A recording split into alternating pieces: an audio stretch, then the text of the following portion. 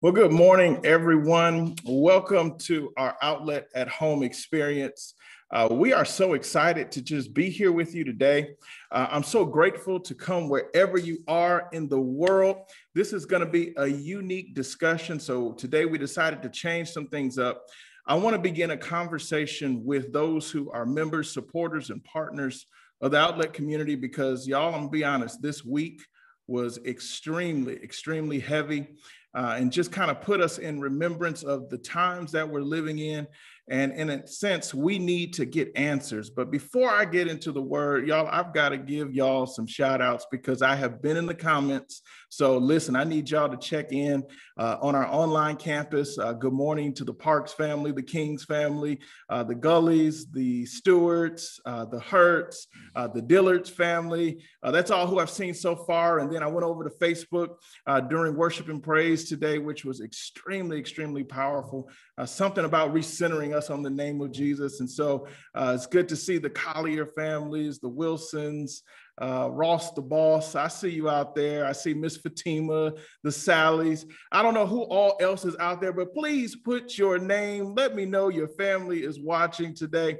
During this season that we've been online for now over a year, sometimes the minutia and the monotony of having to log on screen. If you're on YouTube, good morning, welcome. It's so great to see you as well. We can sometimes lose that routine, but I want to encourage you. Let's press in, y'all. Let's not forsake the assembling of ourselves together, even if it's online. And so today, I just want to begin a thread of teaching as we're continuing our series Back to Base or Back to the Basis. When I initially began this series, I thought that, of course, we were going to talk about the first principles of Christ. But the question that I always ask the Lord in studying is that we can talk from a theological standpoint, but how do we also apply what we're learning from theology into our life? And so this series has been enriching. And this next phase that we're going to enter into over the next couple of weeks is really going to center in onto where we live and how we can reconcile our faith today. So if you all have your Bibles, listen, I've got my Bible right here. Oh, I'm rocking the camera today. I got my Bible right here. We're going to Romans chapter 1. Romans chapter 1, verses 16 and 17. Want to let you all know that all of my notes are going to be available on the YouVersion Bible app. You can get to our notes every week really easy now. We've created a very new way where you can go to theoutletcommunity.com/sermon notes.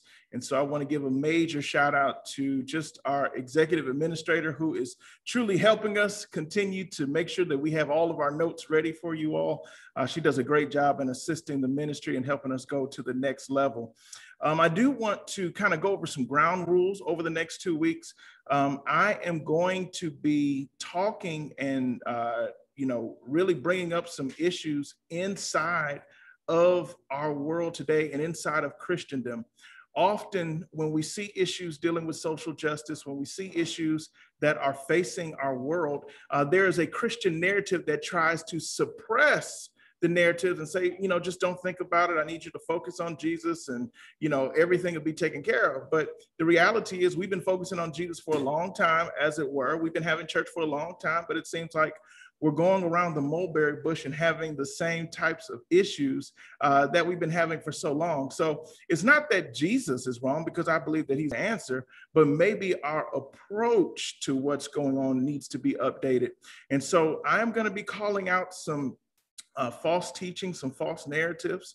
I'm not trying to disparage individuals, although I am going to be very bold about the errors in the teaching that I'm seeing, so that people who genuinely desire to be led of God, to be Christians, to be those who follow Christ, don't feel condemned when they're seeing things and they're having questions, but it's just not resounding with your spirit. And so I want to teach you today that no matter who you're listening to, check in with Holy Spirit. You have Holy Spirit.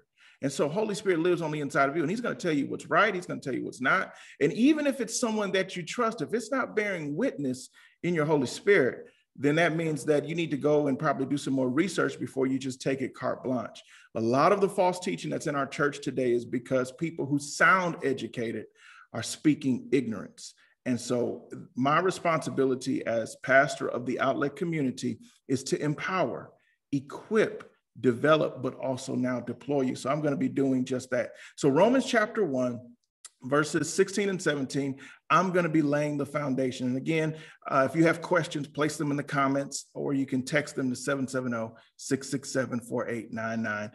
Romans chapter 1, verses 16 and 17. It says, "For I am not ashamed of the gospel of Christ." Interesting. Why would Paul have to say he's not ashamed of this gospel? He says, "For it is the power of God to salvation." So there are three words that I'm already seeing that are standing out. We've seen the word gospel, we've seen the word power, and we've seen the word salvation. These are important to our Christian faith. This is the basic, this is the essence of our Christian faith. It says, "For everyone who believes, for the Jew first, and also for the Greek." That's interesting. The gospel, the power to save, is for everyone, regardless of ethnicity. If you're human, the gospel is for you. Verse 17 says, "For in it the righteousness of God is revealed from faith to faith, as it is written," and I want you to underline this phrase, "the just shall live by faith." And so in scriptures and inside of the world that we're living, if we look at verse 17 one more time, I want us to look at verse 17, and let's look at it from the New Living Translation now. So I first read from the New King James. I want us to look at Romans chapter 1, verse 17 from the New Living. It says, "This good news tells us how God makes us right in his sight." And so this gospel that we're talking about, this good news, is what's going to tell us how to make us right in the sight of God. So we're going to get instructions on what does it mean to be accepted by God? What does it mean to be in great and perfect relationship with God here in the text? And what I love about what it's saying right here is that, listen, we are inundated with bad news. We're inundated with what we're seeing right now with police aggression, with the soldier in Virginia, or the unnecessary killing of Dante Wright, or we're still watching the trial of Derek Chauvin. We're still in the midst of COVID-19 and the fallout from it. It's either do we, gather, do we not gather? Do we get vaccinated? Do we not get vaccinated? We're watching globally tensions among different countries: Russia, Iran, Ukraine, Israel. Everyone is on edge. And so there is not a shortage of bad news. But the title of today's message is what I want you to take the vantage point from, which is, "Give me the good news first." Somebody type that in right now. Somebody type in, "Give me the good news first." And that's what we're going to do. Can we pray today? Heavenly Father, as we delve into your word, as we delve into our conversation and just looking at scripture for ourselves, understanding the basis of our salvation and how to accurately live that out in the way in which you desire. Father, this week, it was heavy. This time, these past few months, these last few years, we've just seen catastrophe after catastrophe. But Lord, we're trusting in you to be our hope. We're trusting in you to be our guide. It's in Jesus' name we pray today. Amen. Amen. Give me the good news first. Well, today I need to define what good news is, because before you digest any theory, before you digest any news outside of the Word of God, you need to accurately understand that your foundation, your frame of everything that you hear has to come from what we're reading right here in our text. In Romans chapter 1, verse 16, it said, "I'm not ashamed of the gospel." And it's interesting that Paul mentions that, because when you think about the life of Christ, Jesus was considered radical. He was considered scandalous. Jesus was considered blasphemous. The way that things were done for hundreds of years prior to his coming, he was upending, he was changing, he was giving a new way to consider how to be made right with God, and the religious leaders did not like it. And so the same persecution that they attempted to inflict on Jesus Christ, he was victorious over and above it, is the same persecution that now faced Paul. And Paul said, I'm not ashamed of this good news. Well, my question is, what about this good news makes you ashamed? It talks about being just or being made right. And you know, in my messages here recently, I like asking questions. So I want to ask you all a question. When it comes to being righteous, are we righteous by what we do, or are we righteous by who we are? This is important. Are we righteous by what we do, or are we righteous by who we are when we're talking about the gospel of Jesus Christ? And that's going to answer the question as to how God deals with us from that point right there. Is our righteousness earned or lost based in, did we uphold all of the commandments? Did we do everything right? Were we born on the right side of the tracks? Or is our righteousness that comes from the gospel based on who we are because of Jesus Christ? And I want you to go ahead and place your answer in the comments below, and let's have some dialogue about that, because I want you to, whatever answer that we determine here from scripture, that then has to frame how you view yourself going forward. And again, this is just introduction to where I'm going. We have to understand the gospel before we can deal with what's going on in our world. Well, in Romans chapter 1 and verse 17, when it says the just shall live by faith, the word just means in the Greek, dikaios. Dikaios is a word that speaks to an action and a determination given by the judge, who is God. So to answer the question that we were talking about earlier, are we righteous by what we do, or are we righteous by who we are in Christ? The answer is we are righteous by who we are in Christ, not what we do, because of the judgment that was passed down by God.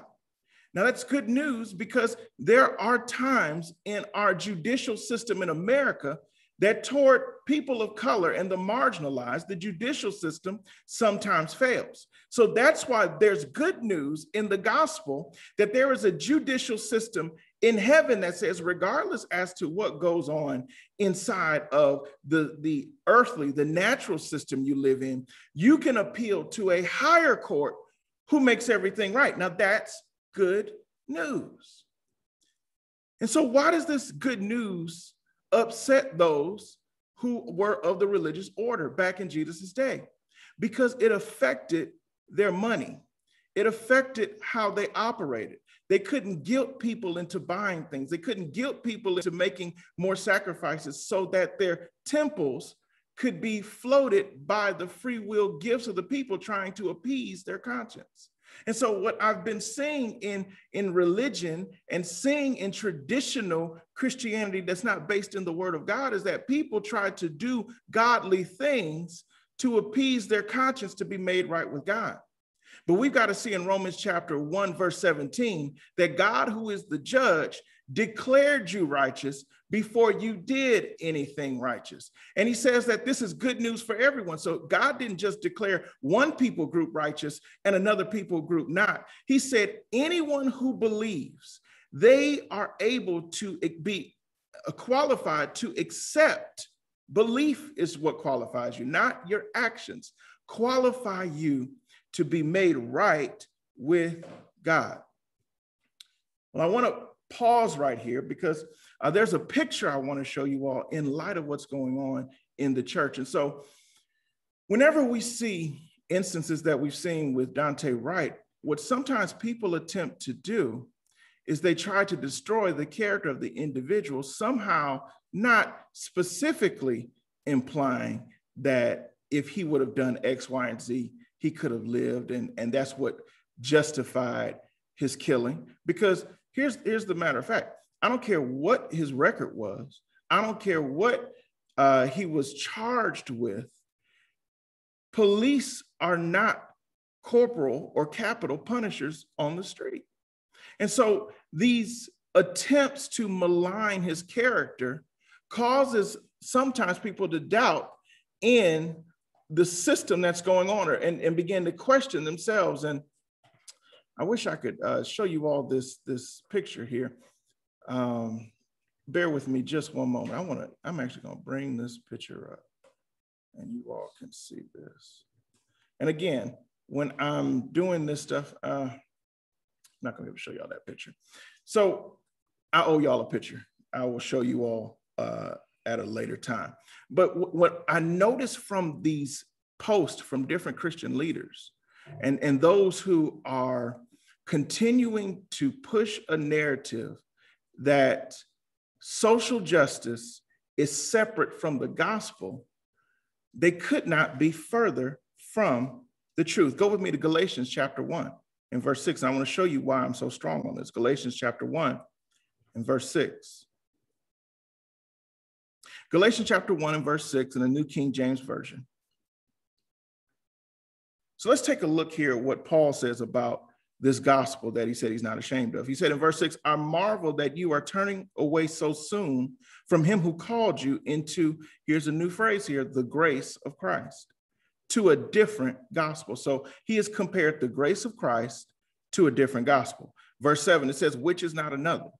So this gospel that we're supposed to preach in all the world, the gospel that we saw in Romans chapter 1 that Paul is not ashamed of, is the gospel that comes from the grace of Christ. Interesting, which is not another. But there are some who will trouble you and who want to pervert the gospel of Christ. I won't be able to get into all of the perversions that I've noticed in the gospel of Christ this week. Come back next week and I'll get into some different perversions that we're seeing with the gospel. It says, but even if we, and here's the strong language here, even if we or an angel from heaven preach any other gospel to you, then what we have preached to you, let them be cursed. I want you to hear how strong Paul is in saying this, because the gospel is what gives people access into an eternal relationship with God.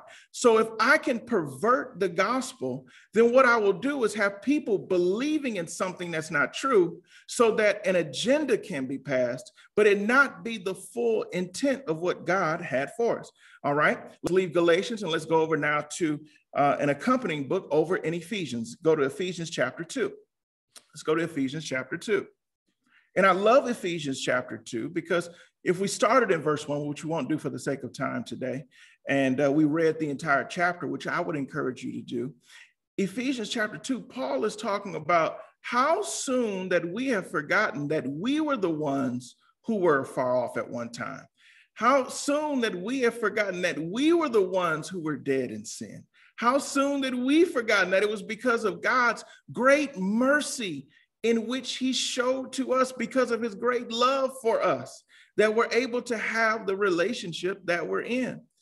And I firmly believe that this judgmental, this anti-social justice rhetoric that is coming from some evangelical circles today is a result of people not remembering from whence they've come.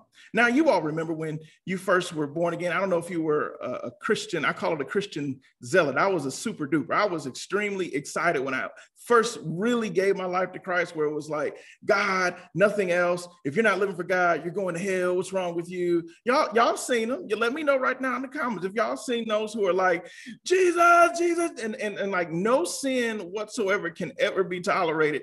And what happens in that brand new zeal, we forget that we were the ones who at moments in our life needed some help getting out of some situations that, I think about the life that I live today. If it wasn't for someone providing access to me in order to get education, to have a shot, I would probably still be in a cycle of poverty and a cycle of not being able to put one foot in front of the other. I appreciate somebody who was willing to reach down to me when I wasn't doing everything that I knew to do in the Word of God and just let me know that, hey, this is not the way that you have to go. And so because they gave me that opportunity, because they gave me that access, that my life now has the privilege that it does. But I want us to not forget that the life that we have right now is because of the grace of God. And in Ephesians chapter 2, verses 8 and 9, I'll first read in the New King James Version. It says, for by grace you've been saved. All right, so this is interesting. In in Romans chapter 1, when we first got started, we said that I'm not ashamed of the gospel of Christ, for it's the power of God to salvation. In Galatians chapter 1, verse 6, we saw that I marvel that you are turning away so soon from who have called you to the grace of Christ to a different gospel. So we now see again that grace and gospel are synonymous. And it's saying that it's for by grace, or we can also say for by the gospel, you have been saved through faith, and that not of yourselves. And so this Christian life that we get to live, this opportunity that I get to speak the word of God to you, is not because I'm so special and you're so special, but God's grace is that special. What is his grace? His grace is the good news. So that's why we're saying, give me the good news first. On top of all that I'm seeing, on top of all that's going on, give me the good news first. For it is God's grace, his gospel, that we've been saved through faith, and that not of yourselves. The hole that we will constantly dig ourselves in, we'll never be able to dig ourselves out if it wasn't for the grace of God. Paul says in 1 Corinthians 15, I am what I am by the grace or by the gospel of God. And the grace or the gospel is not, again, just for one people group or one particular type of person or some type of person who tries to qualify. God was extremely, now you're going to hate to hear this word, God was extremely inclusive when he said, for he so loved the world, inclusive, that he gave his only begotten son, John 3:16, that whosoever believes in him. Oh, wow, that sounds like inclusion to me. Oh, my. So you mean to tell me that not only is God inclusive, but God gives us grace. The word grace means unmerited, unearned, unconditional favor. You can't help but have the grace of God on your life. You can't help but have favor everywhere you go. You can't help but have favor with people that you're talking to. But he said, remember, this is not of yourselves. And if you leave it to some evangelicals, I would dare to say they would call God a socialist. They would call God someone who takes from the rich and gives to the poor. But one thing I love about God is that he's rich and he gives to the poor, but he gets richer. It's not that he's trying to have a substitution of wealth, but he's trying to have a transfer of wealth, because someone who is focused on the gospel says that I understand that this grace that I have is not for me and my family alone. It's not for me and my church alone. It's not for me and my friends alone. I have to take the mode of God to say, whosoever, wherever they are, whatever I have to do, I'm going to get to them and let them know about this grace. And he said, it's not of works as anyone should boast. I love what the New Living Translation says in Ephesians chapter 2, verses 8 through 10. It says, God saved you by his grace when you believed, and you can't take credit for this. It is a gift from God. Salvation, soteria, it means total life preservation, is not a reward for the good things we have done, whether or not we deserved it, whether or not we were good enough for it. That's not what this salvation, this good news, this grace is about. It says, so none of us can boast. We can't boast. Well, if they would have just pulled themselves up by their own bootstraps, like I pulled myself up, them weren't even your bootstraps. That was God giving you the bootstraps to pull yourself up from. But here's where most evangelical Bibles stop after verse 9. Because we talk about God's grace, we sing of God's amazing love. Amazing love, how can it be? And we don't realize, why do we have all this grace? Why do we have all this favor? Why is God willing to shower his love on us so that he doesn't judge us according to our works to disqualify us for missing the mark, but he continues to give us chance after chance after chance? Well, verse 10, it says, for we are God's masterpiece, because he has created us anew in Christ Jesus Here's the phrase I want you to highlight, to circle, to underline. So we can do the good things that he has planned for us long ago. So we can go do something. So we can go do something. Not so that we can preach at people.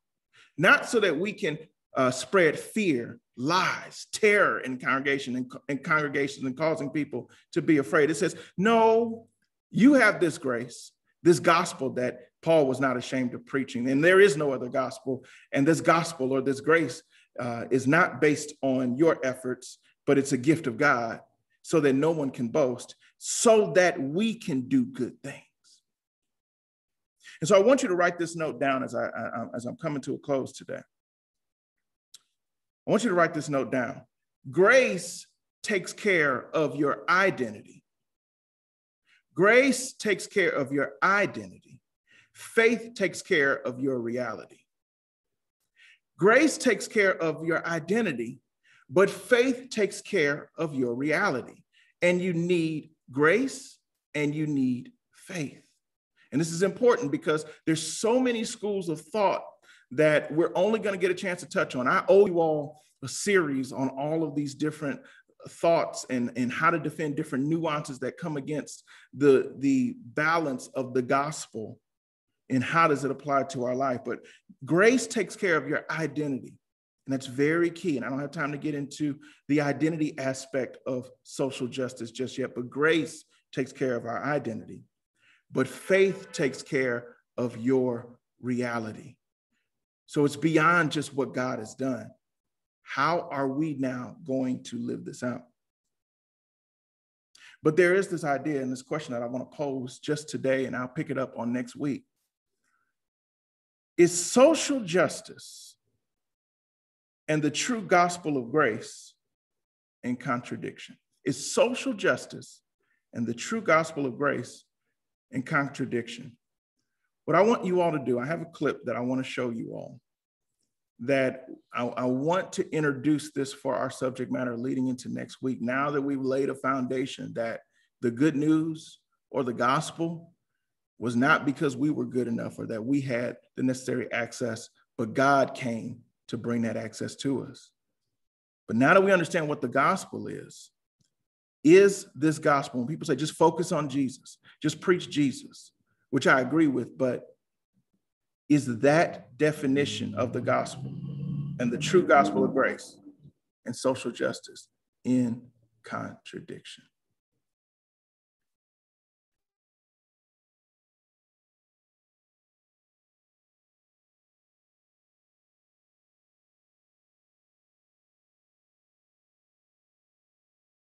Currently in Nigeria. I have a mission called Equipping the Persecuted, and we're out here helping those villages who have been recently attacked.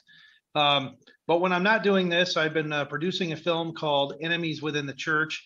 And Enemies Within the Church is a film that is pretty much pulling no punches. We've been investigating multiple denominations, seminaries, parachurch organizations, and we're going to name the names and point out who are those that are pushing forward the social justice, neo-Marxist, woke agenda that we have seen come full force probably just within the last couple of years. But we've dove into the history, we've done our research, and we have found that essentially that this movement is not new. Mm-hmm. This is nothing more than a revamped version of what the late 60s, early 70s Marxist radicals were trying to do. It's just developed into a new language, and they have blended liberation theology into virtually every kind of denominational doctrine. And somehow they've been able to slip it in, and it has gone unawares. And frankly, a lot of us evangelicals have been asleep at the wheel while this has taken root. And now that this ideology has taken root in our institutions, it is really, really hard to root out. This no organization, no denomination is safe. We haven't found, and virtually no parachurch organization is safe, because a lot of virtually every evangelical organization has adopted and brought this in one way, shape, or form. And sometimes with good intentions, but once you let the social justice movement in, or the woke ideology into your church, into your organization, it becomes a ticking time bomb before your organization blows and splits up. Because it has nothing to do with uniting one another based on race, as uniting one another based on Christ. The very objective of this theology is to get in, divide, break, disrupt, and explode. And we haven't found one organization that has united under wokeness, but has created division and then has gotten completely away from inerrancy. I can name drop organizations and denominations right off the top of my head. Rod Martin can talk about the Southern Baptists, done a lot of investigations there. They are on the woke train, and it's going to be very hard to unroot it there. The Wesleyans, we have had major interactions with Campus Crusade, confronted their leadership on it, and they still don't know what they're dealing with. But if you guys haven't seen it, Campus Crusade has essentially the last 5 years brought in the woke movement, embraced it, and made that the key point of all their conferences. And now their staff are having to take mandatory woke training as if it's part of the gospel. And we're seeing a lot of people leave Cru. We're seeing a lot of people split and leave that organization. But Cru, essentially, from what we've been gathering, is doubling down and pretending it doesn't exist.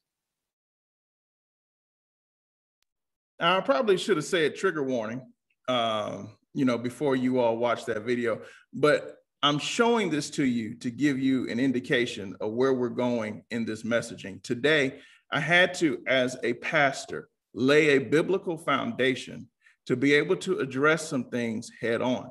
Again, I'm not trying to attack the person. I'm going after the error that is being communicated, because people who want and desire to live for God are being duped, they're being tricked, they're being scared into something that does not exist. And so there are more clips that I have to show. And so as you can see, I'm not out of content, but I am out of time. And so as he mentioned that when you're doing the gospel of Christ, it comes in, or this social justice, it comes in to disrupt, to divide. It sounds like Jesus when he came into the temple and he upended the table. That was disruption. And he came in and he divided the wheat from the tares. And one thing this last year has begun to show us is the wheat from the tares, things that we thought were going right. As the pressure, as the fire began to hit, we began to see who is actually teaching scripture and who's just believing a narrative of supremacy. And white supremacy is not only referring to white people. There are Black people who buy into white supremacy as well. So what we are going to be dealing with is answering the question now, is social justice in contradiction of the true gospel of Jesus Christ? But I want you to come back next week. And so I'm sorry, y'all. We are just out of time today. And what I want to do is just pray with you and answer any questions that may have come in just for a brief moment. We're going to have our e-groups today. And so there's going to be, should be some information in the chats. If you all could put the information of the e-groups in the chats, if you all want to have more dialogue about this on today. Again, I'm just introducing this concept and this topic of give me the good news first. We've got to reconcile what did the gospel say and this narrative that is being pushed by the church, and seeing how damaging it actually is and what they're actually accusing the people who are for doing the gospel of are the very things they're doing. They're dividing households, they're dividing families. They're causing people to really have questions about the Christian faith. If the God of the universe our God the Father, Jesus Christ, Holy Spirit, if they act like some of the personalities that were on, I'm going to say it, the Trump train last year, if that's what Christianity is, then I don't know if I want any parts of that. And listen, I've had it. I've listened long enough. And the issue is that when people do speak up, there's more, counter communication, but they're literally saying nothing. They're literally not giving chapter and verse from the word of God. I don't care what you think you heard from somebody. I don't care what you feel like. Listen, the number one tactic that is coming is fear, and that is not the gospel of grace. The gospel of grace is filled with truth, and God's truth is filled with love. If at the end of hearing the word of God, you don't leave understanding and having a conviction of truth, being surrounded by his love and empowered by his grace, you heard a different type of gospel. And we heard in Galatians chapter 1 that any person who tries to pervert or change this gospel, let that person be accursed. So I'm believing the word of God. I have a responsibility to teach you all the word of God, to help you identify now certain things that come up in doing this work so that we don't get in the ditch on the other side. So you've got this one end where people are extremely conservative, extremely religious, extremely Old Testament, but then you have the other ditch where there is no self-control, anything goes, no holds barred. God desires us to live in a true balance where grace determines our identity, and then our faith determines our reality and it responds to God's grace. And so, listen, I'm not out here saying anything goes, no holds barred. What I'm saying is that we are a Christian church who believes the full Bible. And there are times that you have to stand up and say the rhetoric that is coming from the white supremacy side of the evangelical movement, it can't go on any further. It can't subjugate any people any further. I don't care if you try to overtalk me. You need to come with some scripture. You need to come with the word of God. I don't want to hear, well, don't you see the organizer for Black Lives Matter? Let me tell y'all something right now. Black Lives Matter doesn't speak for me. Someone else doesn't speak for me. I speak for me, so you talk to me. And that's the stance that you got to take. I'm not going to put my righteousness in somebody else outside of Jesus Christ. But what I won't do is allow someone to lie to the people of God and get them to not take action that we've been graced to take. Amen. Amen. I have my team here with me. Were there any questions that came in online? Did you all see any questions? Do you all have any questions online? And as we're doing that today and getting the questions for me, I want to pray with and for people out there. This week was extremely heavy. I just know that there may be some of you out there who just felt, just weighted down. I want to pray with you so that you can exchange the weight of the heaviness for God's joy, his grace, and his peace. And so, Heavenly Father, in the name of Jesus, we thank you, Lord, for all that you're doing. We thank you, Lord, for who you are in their life. Father, yes, these moments sometimes cause us to question, is this real? What's going on? How do we take our next steps? God, help us to reconcile what we're seeing. But most importantly, Lord, I'm asking you to be with them, to be for them. Help us to be inspired by your grace to continue to move forward as those who were in the civil rights era. They decided to move forward. They decided to be strong in their faith and their conviction. May we be bold as lions. May we be strong before you and in you. And we praise you for these things in Jesus' name. Amen. Amen. Any questions? Any questions coming in? All right. All right. And also, as we're getting the questions together, I want to open up this opportunity for us to receive today's offering.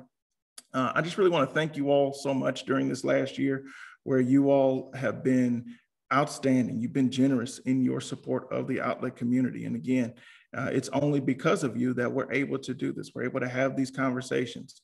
It, down to the granular level, allows me to purchase resources, materials to really begin to study.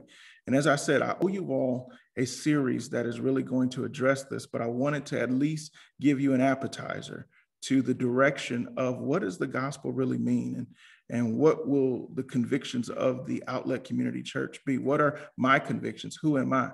I'm going to tell you all something. I'm not going to tolerate lies. I'm not going to tolerate mistrue. And so we're looking. All right. Well, amen. We thank you all so much for being a part of today's interactive, unique experience. We'll be back on next week, and I will continue part 2. I'll have more clips that I need to show you all and begin to break down for you. And to answer the question, is social justice in contradiction of the gospel of Christ? So we thank you all for being here. We love you. Have a great day.